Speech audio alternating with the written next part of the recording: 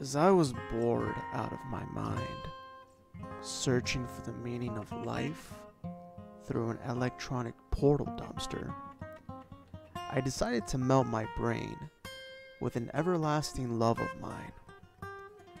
A love that any human being, regardless of race, gender, waist size, or pineal gland deficiency, can relate to. And that is watching a good fucking movie. KLUTE is a 1971 neo-noir crime thriller film directed by Alan Pakula. The plot consists of a small-town detective played by Donald Sutherland, who is searching for a missing man. His only lead is a connection with a New York prostitute, played beautifully by Jane Fonda.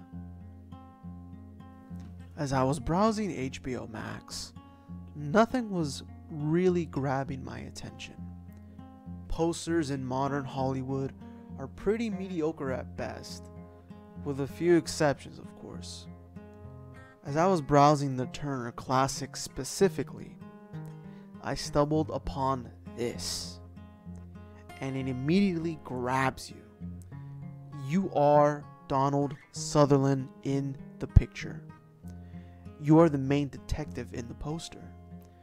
You're curious, intrigued, aroused, and shocked by her enticing, pervasive aura of the feminine, and you are lost within her arms. Jane Fonda is the heart and soul of this movie. She is approached by Donald, inquiring about his case. He has been hired to locate a missing executive who frequented Jane Fonda for sexual pleasure. With no leads, Donald attempts to see how this prostitute is connected in this web of lust. In all honesty, the plot really doesn't matter. I don't want to waste your time on that. The main reason for this video really is Jane Fonda. Her performance as Bree Daniels is something that should be seen by those who live a life of duality. Why, you ask? Why would I want to see a story about some prostitute? Because of what the film and Jane Fonda allows you to see under the skin. Jane Fonda, aka Bree Daniels, is a prostitute. Yes, we know this. But one who self-consciously knows what she is doing is not good for her. But also on the flip side, she revels in the fact that men come to her for artificial love. She enjoys being wanted and lusted over by multiple men. She plays the game well. She is a seducer of kings. She's like the devil incarnate. She seduced Adam into taking the apple. She knows the underbelly of men's hearts and uses this to take whatever power they think they have over themselves. Throughout the first half of the movie, both Donald and Jane need to work together to solve this mystery, right? As she tempts Donald into having sex with her, he declines her advances. Finally, after sleeping in the same room, she slowly crawls towards his bed like a snake in the grass, right? And disregards Donald's privacy, giving him no room to say no. They finally have sex. Donald's character is impressive in bed, as she moans and moans, right? Once the scene is over, he lays there, almost in a submissive position of defeat. And as she's leaving the apartment, she says this: "What's the matter? You were terrific. A real tiger. Are you upset because you didn't make me come? I never come with a John.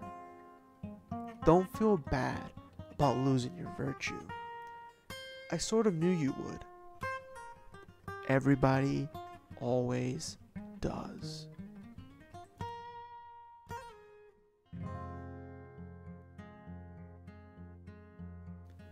You're probably thinking, why on earth would I want to watch a film about her, right?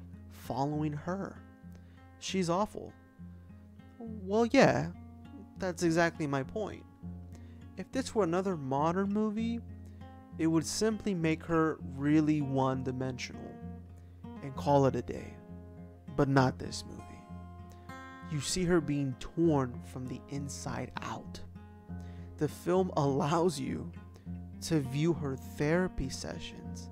And let me tell you, this is some of the most honest to God, realistic therapy sessions I have ever witnessed on film. She is dying from the inside. She explains how this lifestyle helps her to not feel alone and feel wanted. Donald Sutherland is the only person who doesn't treat her like shit or an object. He treats her like a normal human being. She is so bewildered that she doesn't know whether to view this as a negative or a positive. Unfortunately, she can't help but ruin this possible relationship through rebelling. Hooking up with her previous John instead of Donald, running away, etc., etc. You see her crying and looking physically sick as Donald Sutherland is caring for her, as if she was dying of some sort of disease. I cannot think of another movie that shows the deep effects negative activities have on the body and the spirit.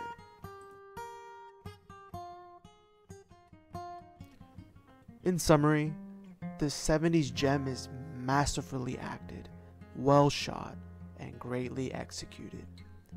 Jane Fonda would go on to win the Oscar for Best Actress at the Oscars. And let me tell you, she fucking deserved it. KLUTE is available on HBO Max and on Blu-ray via the Criterion Collection. If you like this movie, I definitely recommend Chinatown and The Panic at Needle Park. Thank you so much for your time, guys.